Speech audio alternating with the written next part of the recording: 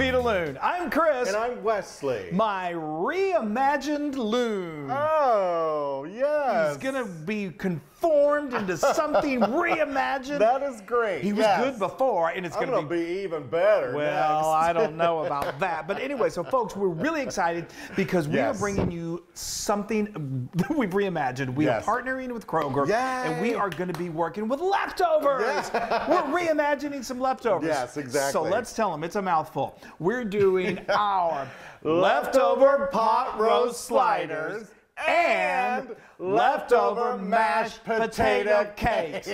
Can you believe that? So, all right, so everyone loves doing pot roast, right? Yes. We have a recipe. We have a link for it on the site. So hopefully you've made it. It's delicious. Yes. You've got our best mashed potatoes. So that's fabulous. It's Sunday. We've had all that great. Now you've got all of those leftovers. What are we going to do with it?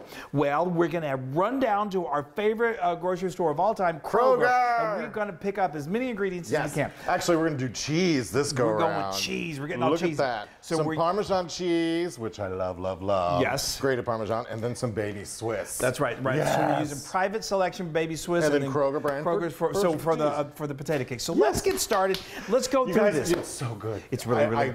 I prefer this actually. I'm telling you, it really steps up. You may. Okay. Anyway, you're going to be making pot roast just to make this. Yeah. Okay. So let's start off with these amazing. Look at potato these. Cakes. Don't those look like silver dollar potato cakes? These are.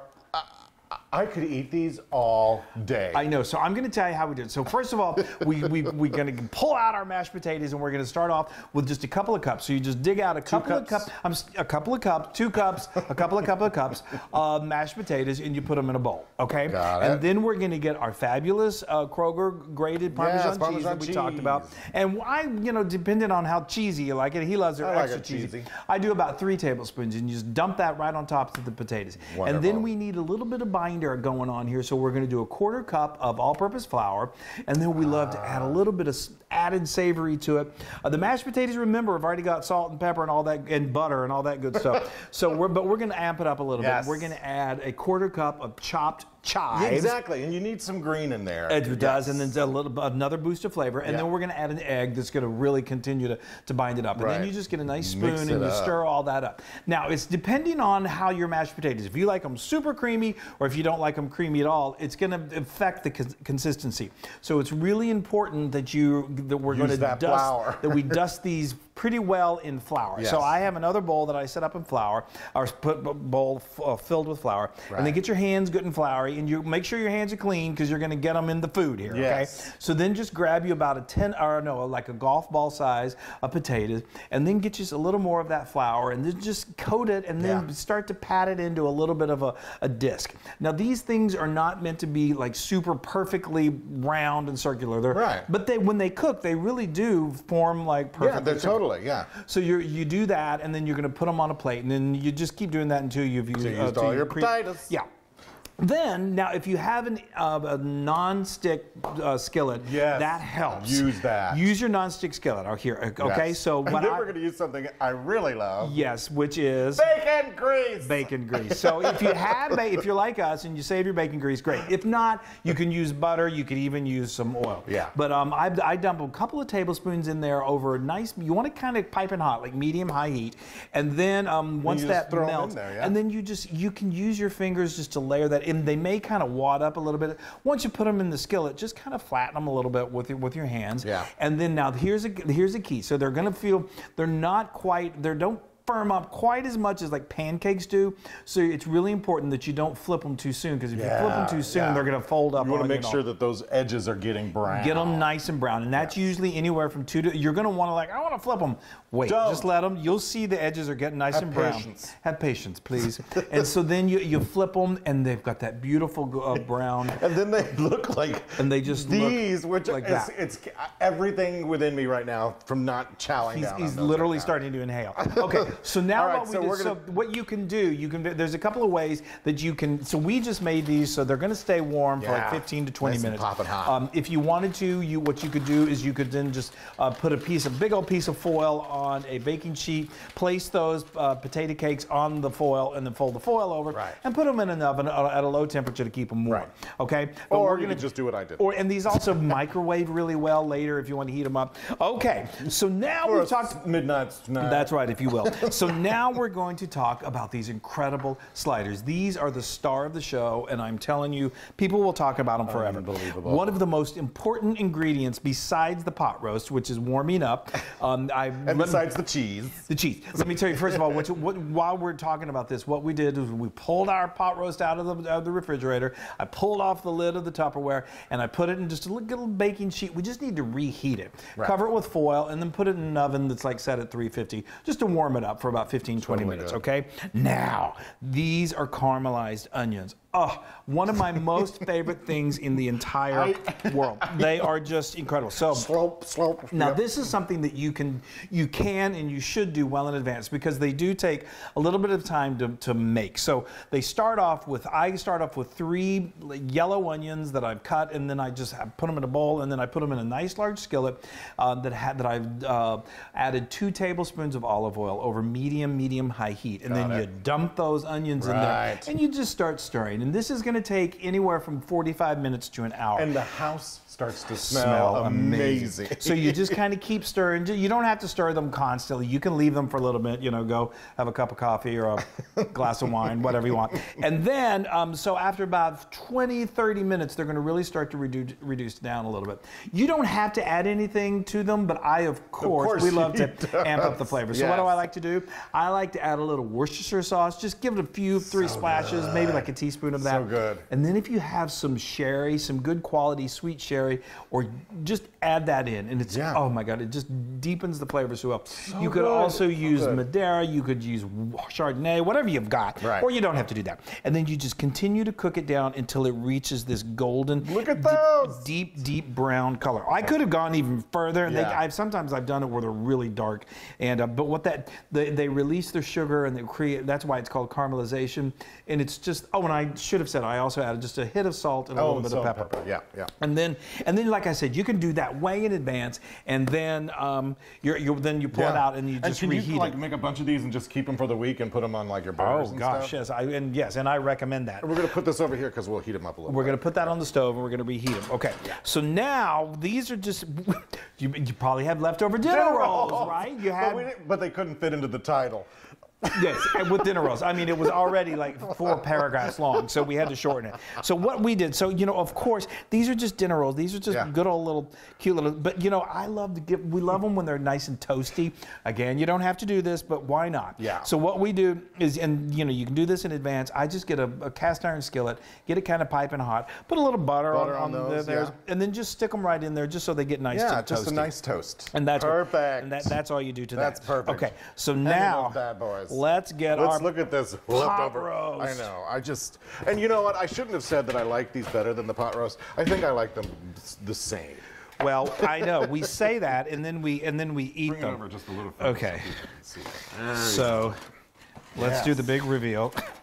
Sorry, I'm always pushing it around. Oh my gosh. Yes. You should have been like an airplane, like one director before in another life. I feel like you should. Okay, now see how that is just. Oh, it's so tender. Oh, it's so gorgeous. So now, wait. This has already been. We've already eaten part of this once. So now, what I'm going to do. Have I covered everything? We're going to move this over here. I think we have. I think we talked about.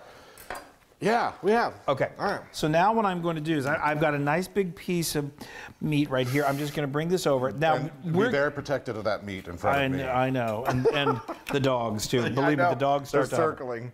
Okay, so it depends on how many of these sliders that you're going to make, but we're going to do 4. So all you have, this is so easy. All you have to do is just cut 4 pieces of meat. Look how chunk. So tender. Okay. Oh, Lord. That's a nice size piece right there. That's a nice size piece.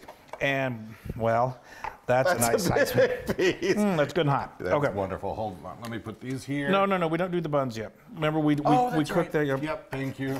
Okay. That's At least all right. one of us was thinking. Okay, so now what we have to do, I mean, you could put them on the buns first, but you don't want to over toast them. So now all we're going to do is we're just going to, oh, I'm so excited about this. So now we are just going to put some of this beautiful baby Swiss that we got from Kroger. Yay, a little private selection. Private selection. I really do like their private selection. They've got those amazing chips or the balsamic vinegar. Oh, they have an incredible selection. Love it. And it's not really private. That's what's so great about it. I mean, you can, you know. Okay, so now I have my oven set. It's already because of where I was preheating this. Yep. So I'm going to put this in so this gets nice and melty for about 5 to 10 minutes. It's going to give me time to reheat my onions and heat the gravy that we also made. Yeah. We're going all out on this, okay? Can you believe that? Good gravy. Okay. Oh my gosh. We're ready. We are ready. So look at these. Oh, those look wonderful. These are sizzling, beautiful. Yay. Now this should be golden. Bring it on out. Oh, those look at that. look. I love that. I love that too. It's just drenched. I know. in It's cheese. like a pool of. Okay. So now, I mean, these are not for the faint of heart. These are good old. Oh, these are amazing sliders. Wonderful. Okay, so now I am going to. Oh yeah. I'm going to pour in some of this wonderful gravy that we just heated up. Each of us get a little for Dunkin' purposes. That's your leftover gravy. Now, all of these recipes for the pot roast and for the mashed potatoes and for the gravy, I've got links to all of them, so you know, you don't worry about that. Okay. Now I love this is okay to hold. I want to show I love the placing of the onions on this because I'm telling you guys, these onions are what really put this over the top. I mean, everything about this sandwich is over the top. You think everyone can see that okay, Wesley? I think so. Pull back a little bit. There you go. Yeah. Yeah. There's going to be some letters. Yes. You're going to be writing home about this one, folks. You're just going to Y'all, you don't know what you're missing. Actually, you're going to find out. Exactly. You guys have got to make this. All right, give me one of those bad boys. Yes. Here, I'm going to. Oh, look at that. I'm going to show them right here, too. That is heaven. And I'm going to put it on my little. Look at that cute. There's a napkin. I know. Plate of leftovers. That's leftover heaven. Talk about reimagined. Yes. I mean, we've upped the ante. I mean, we've taken it and we've elevated. I love it. All right. You know what? First, I'm going to. Oh, here's a fork. Oh, thank you. And I'm going to first just dig into one of these. Oh, you know what? I'm just going to do this. Might as well just use my fingers. Oh. Aren't those so good potato cakes? My mom has made potato cakes for years. Her mom made them. I think everyone's mom made them. You know, she did them where you just mash potatoes and flour and those are delicious. Those are amazing. Those are amazing. So those are awesome. Okay. Yes, and I could taste the cheese. The cheese, I know, yes. and the chives. Yeah. All right. And the bacon. I want to continue to eat that. But, I know. But you know. But let's. I mean, drum roll, please, yes. Ladies and gentlemen. I want you all just to take a look at that first. And then I'm going to do this. It is incredible. I'm going to dip it into my dip and my gravy. Oh, Chris, I think I went overboard. Well, it wouldn't be the first time. Oh, my gosh. I just had a vision of what you're experiencing, I think. Euphoria. Do not.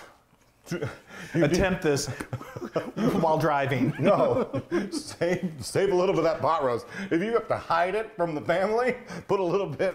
If you have to make 2 pot roasts. Yes. Wow. And those onions. I know. And then the Swiss cheese. It's like a. And the dipping of the gravy. Y'all, I'm in heaven right now. It is. And like, you know what else I am? Excited. What? Because these are 1,000% Loon approved. Oh my gosh, I had a sneaking suspicion. I mean, I was like, wait a minute. What else?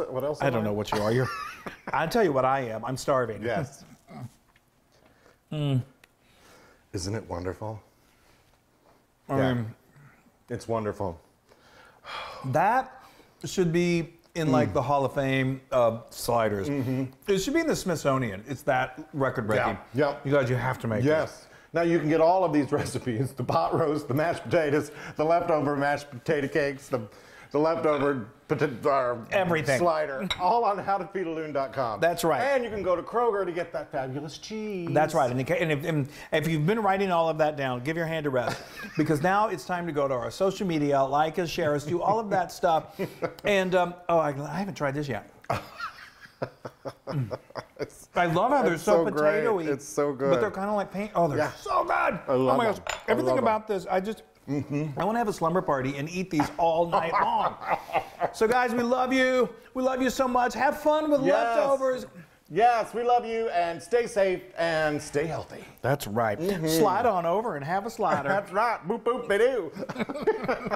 Hey, everybody. Hi, guys. Now, if you want to be a part of the Loon fun, make sure you subscribe to our YouTube channel. And don't forget to hit that little bell icon so you won't miss a single recipe. That's right. Oh, and speaking of recipes, if you want another amazing recipe like this, then just click right here. Yeah, click. Click. Subscribe. It's so much fun.